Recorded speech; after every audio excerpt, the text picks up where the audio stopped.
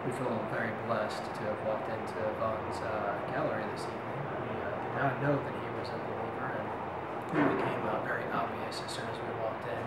We made our way back to the back and turned the corner and saw this just great piece, just of the Lord's Supper and the Last Supper, and we really take it home with us.